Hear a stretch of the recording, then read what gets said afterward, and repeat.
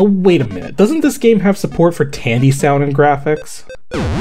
No, what do you mean no? I know I've seen screenshots of this IBM published game which don't look anything like this. Oh. Hang on. Does this game have support for PCjr sound and graphics? Okay, that complicates things a bit.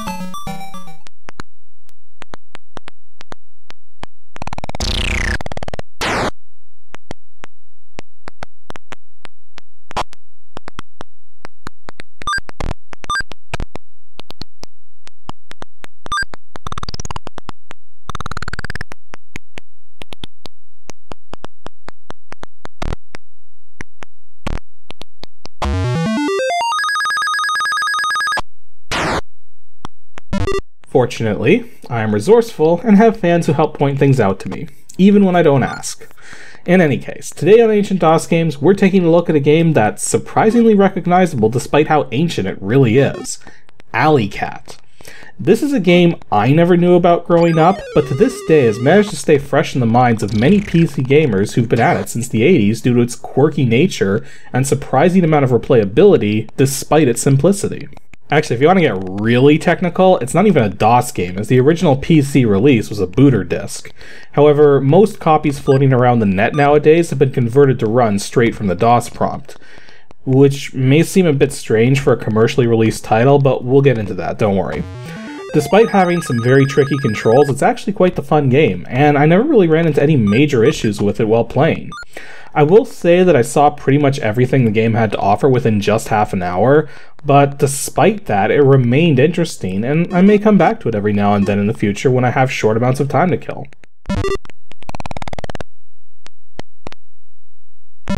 Alley Cat was developed by Synapse Software, though most of the work on the game was done by the late Bill Williams, and while the original Atari 8-bit version was published in 1983, the PC port was published by IBM in 1984.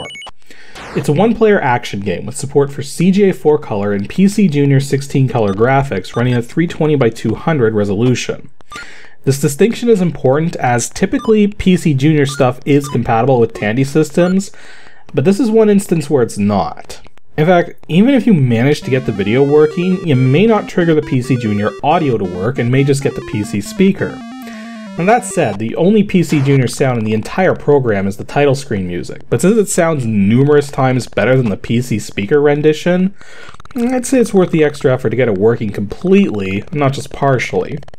I should also point out that while the PCjr video mode is capable of 16 colors at a time, it's still only using the CGA graphics just with palette changes, so only 4 colors ever get used at once.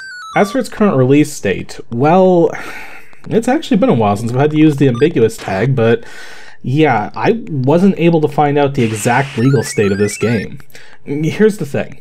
Many fully legitimate DOS gaming websites have this game available for download, such as the DOS Games website at www.dosgames.com, with each of these sites listing the game as freeware.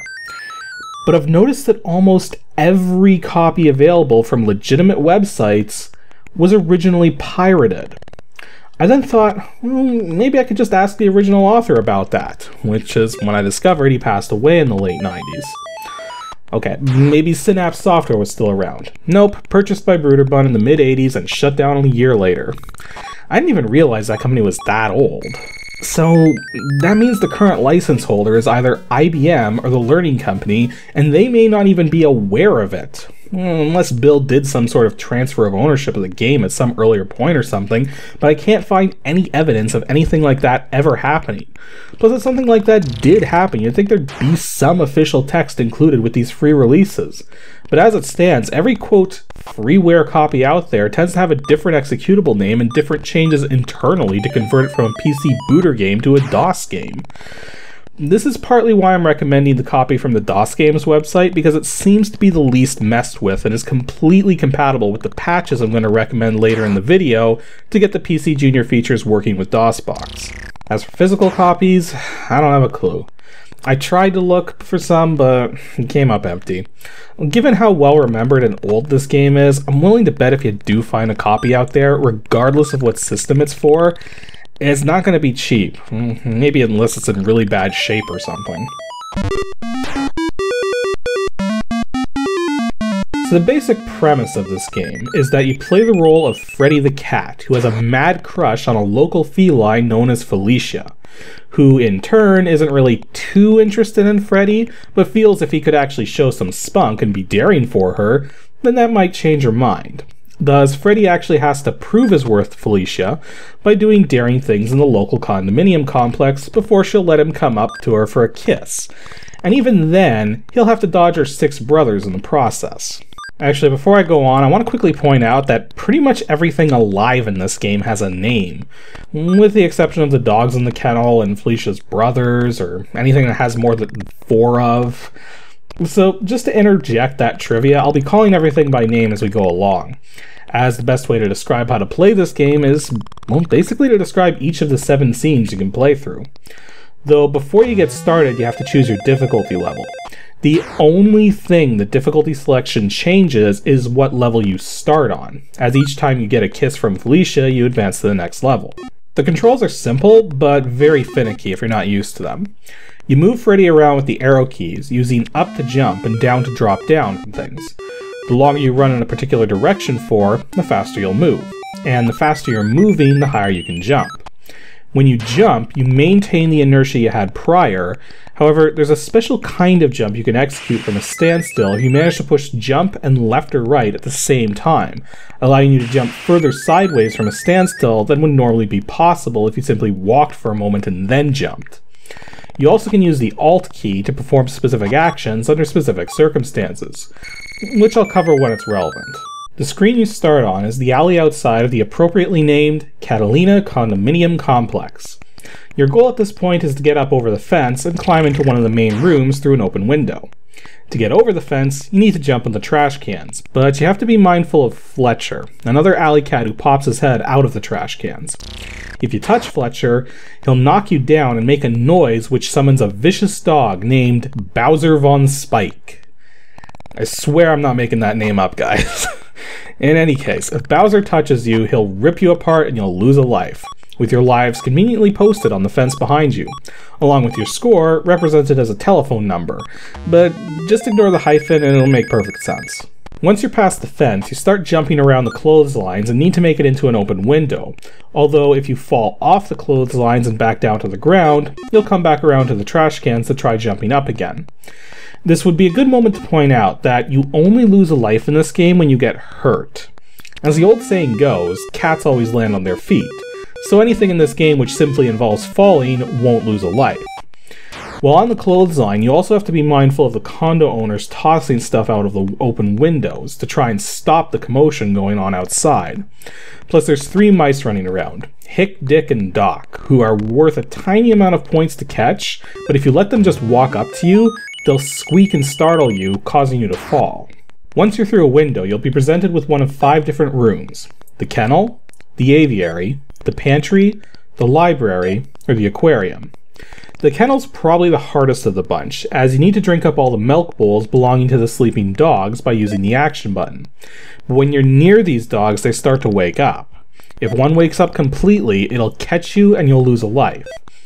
While in any of these rooms, you also have to be mindful of the mad housekeeping broom, which will go after you when it has nothing to sweep up. So by moving to the bottom of the screen and laying down lots and lots of paw prints, you'll keep the broom busy so it won't be as much of a bother. Another room to deal with is the aviary. In here there's a bird in the cage which you need to catch. But first, you need to knock the cage off the table to set it free. This would be a good moment to point out that you want to avoid the windows you come in from. If you accidentally jump or get knocked into the open window, you'll fall out back into the alley. Also, whenever you clear the goals of a screen, Felicia will gauge how well you did, mostly to do with how fast you were, and you'll get scored based on this. The pantry's a weird one. There's a ginormous hunk of Swiss cheese in here and 4 mice crawling all over it by the names of Eeny, Meeny, Miny, and Mo. While Freddy can grab onto each hole and jump around, I found out much later after capturing footage that you can also use the action button to crawl through the holes, as each hole connects with another one. The irony being that the holes in Swiss cheese are actually caused by bubbles, not tunnels. But then this kind of thinking was common even in cartoons, so whatever, we'll roll with it. The library is probably the easiest room to deal with. It's owned by an old gentleman known as Nick Chromancer, whom we never see. And all you have to do is grab his 3 rare plants known as Segolian dandelions. Protecting the plants is a spider named... Okay, the spider technically doesn't have a name, but is referred to as a distant cousin to the salivating spiders of Sith, which I'm going to guess is bad or something. The last of the 5 rooms you'll see is the aquarium, which is home to a fishbowl which somehow is big enough for Freddy to not only swim around in, but it holds 12 fish and a bunch of electric eels. All you gotta do is jump in the fishbowl and eat the fish. But if you stay underwater for too long, Freddy will drown, so make sure to come up for air if it's taking a bit of effort to catch all the fish. When you complete a room and receive a score from Felicia, she'll appear in the windows and you'll be able to attempt to go to her. However, the room she's in is not only guarded by her 6 brothers, but also by a bunch of cupids who can shoot different colored arrows which alter the floors between solid hearts you can walk on and cracked hearts which you'll fall through. You can also find gift boxes on the screen, one for each room you completed since the last time you kissed Felicia, which you can pick up and then place near one of her brothers to distract them away from the action. You also get double the normal bonus if you bring a gift up to Felicia, but oddly, if you actually drop the gift and Felicia picks it up, it'll kill the score multiplier. Or something like that. I think this is a case where the manual and what's happening with the score may not actually be on the same page. Now mind you, clever viewers will have noticed there's only 5 brothers on screen. There is a 6th brother, but he can only come out if you stand around on the bottom floor for too long. If you fall out of the room, you'll have to go complete another one of the condo rooms to get here again. If you get to the top and meet up with Felicia, she'll give Freddy a kiss, a whole ton of points, and then you move on to the next level.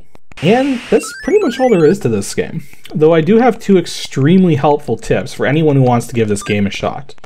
The first is that you absolutely cannot jump over the dog without a running start, so don't even try unless you can get your speed up. The other tip is that the moment a window finishes opening, an object is pretty much guaranteed to fly out, and it's going to go straight for Freddy. So if you're trying to squeeze inside as fast as possible, chances are you're not going to make it. So always be patient and wait until that object flies out of the window before you try to jump in. Overall, Alley Cat is a fun, although repetitive and short game. But given when it came out, it's incredibly impressive, both technically and graphically. Sure, there were far better looking games on other computers and game consoles, but the PC had to start somewhere, and games like these helped to show that it was very possible to have fun games to play on these systems. I'd say it's worth checking out no matter what, but don't expect it to hold your interest for very long. If anything, it's a game that seems best suited nowadays for quick 15 to 30 minute sessions every once in a while when you're bored. Provided you set it up properly for DOSBox. There's a few extra steps beyond these simple configuration details, so let's go over the whole process.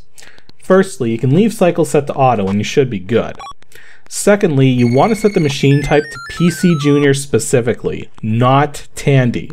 If you set it to Tandy, you'll just get the CGA graphics. You also need to force Tandy sound support to on, rather than leave it set to auto, as the auto setting doesn't seem to combine properly with the PCjr machine setting for whatever reason. You'll also need to patch whatever version you end up with to run in DOSBox. Now, someone on the Vogons forums made a patch a while back, which should work with most of the copies you can find online nowadays, and you'll find a link to the forum thread regarding this patch in the video description and below the video on my website. Now, you'll want to scroll through the thread to find the latest version, and then download and extract the zip file contents to wherever you put the game. Then, while in DOSBox, run the batch file which patches the program. Provided the copy of the game you have is compatible, it should take a brief moment to do its thing, then give you an OK message, at which point, when you start the game up, it will actually ask a question about TV support, to which you want to answer yes. And following all of these steps should get you both the PCjr graphics and the PCjr title screen music working in DOSBox. Anywho, that's all for today's episode of Ancient DOS Games. Next month is Edutainment Month, and so for episode 184, going up on Saturday, April 2nd, we'll be taking a look at a game which takes place underwater in a submarine. If you think you know of an educational game like that, then be sure to send your guest to adg@pixelships.com and stay tuned to see how they were able to turn a concept like that into a learning experience.